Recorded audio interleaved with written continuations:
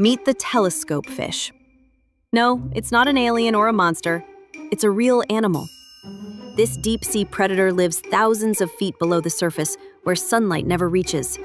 Its tubular eyes point forward, giving it binocular vision to spot prey in total darkness.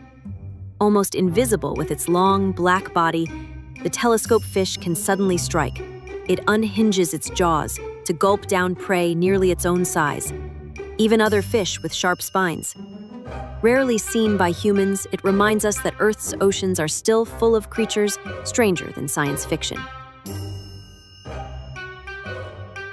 No, this fish isn't wearing lipstick. It's meant to look this way. You're looking at a red-lipped batfish found around the Galapagos Islands. Nature's most kissable face. No, it's not an alien. It's a real animal. Meet the Granulated, also known as the Granulated Sea Star. It almost looks like a plush toy, but it's very real and lives in the warm waters of the Indo-Pacific. Nature's most huggable-looking sea star. Meet the blobfish, a deep-sea creature that looks like a melting face.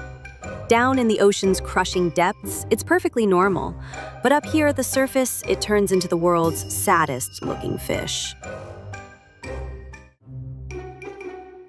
This bizarre creature is Promachoteuthis sulcus, a deep-sea squid with human-like teeth. Only one specimen has ever been found, and it still creeps out scientists with its uncanny grin.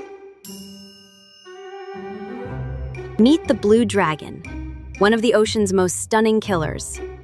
Don't be fooled by its beauty. This tiny creature floats upside down, hunting venomous jellyfish like the Portuguese man-o-war. And here's the wild part. It steals their venom, storing it to deliver an even deadlier sting of its own. Which of these fish is the most alien? Let us know in the comments. And if you enjoyed this video, please hit like and subscribe.